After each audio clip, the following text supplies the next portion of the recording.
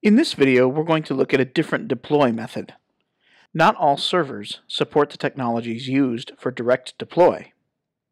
One common example is DreamHost. So we're going to look at a different option. First, we're going to go to the export area, and we're going to do an export. We're going to go from this website to a real live website.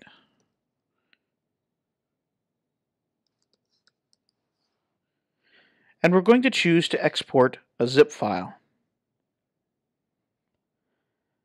Now we've seen this screen before when we did the blueprints, and at the time we didn't care about these values.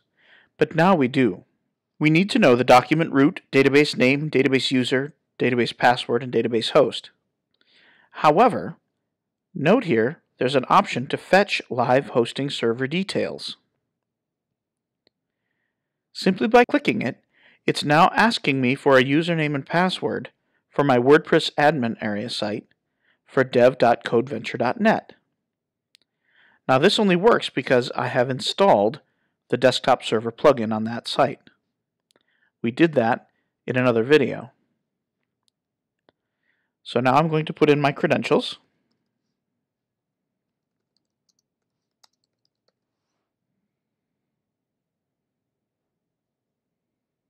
And there, it got all my information.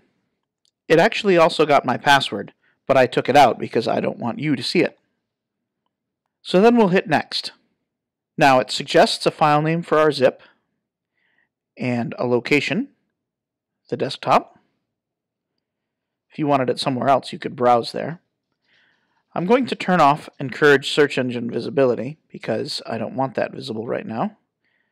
I'm going to leave on Purge, Post, and Page Revisions because it'll help make this whole thing faster. And I'm not going to bother customizing the scrubbing options.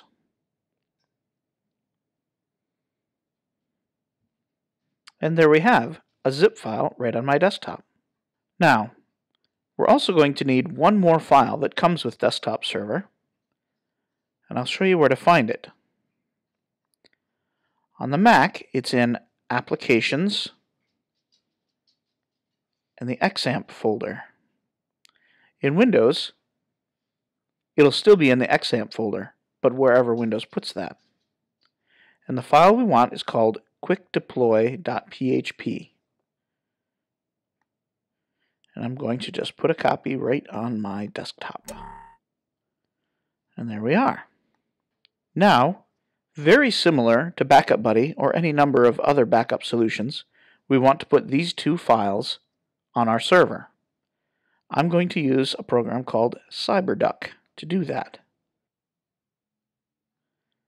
Cyberduck is an FTP and SFTP file manager.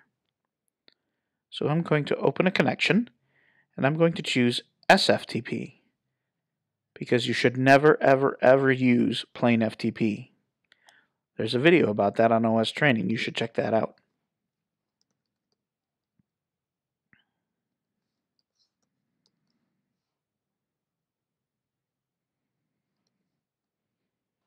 And this works just like a regular FTP client. So this is my folder on my server. I'm going to go into Domains, dev.codeventure.net, public HTML. And here you can see all my WordPress files. Now we're going to check something real quick.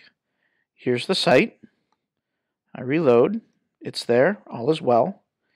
I'm actually going to delete everything. There. Now my public HTML folder is empty.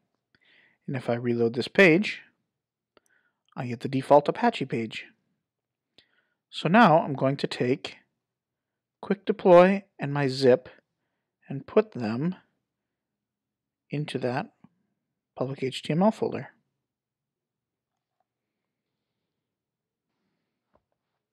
And there we are.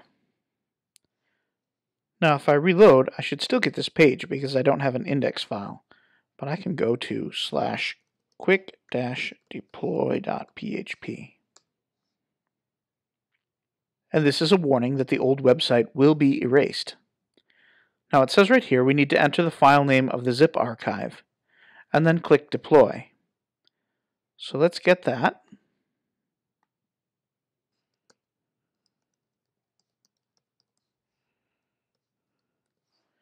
And click Deploy.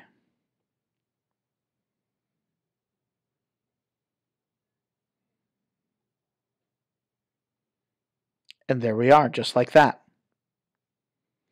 Now those of you that have used something like Backup Buddy will note that there were far fewer steps with this. With Backup Buddy you have to put in your database information and your username and password and all of that. But we did that right in the DesktopServer app. And that information was stored inside the zip file. Which means you don't want anybody getting their hands on that zip file. So once you're done, you should delete it. Now Cyberduck has a refresh button, and it should show us, yes, there is all of WordPress. And it deleted our zip file for us, as well as quickdeploy.php. So to review, in DesktopServer, we made an export zip. Then, from the XAMPP folder, we got quickdeploy.php. Then we simply copied those to our web host and went to quickdeploy.php in our browser, and that took care of everything.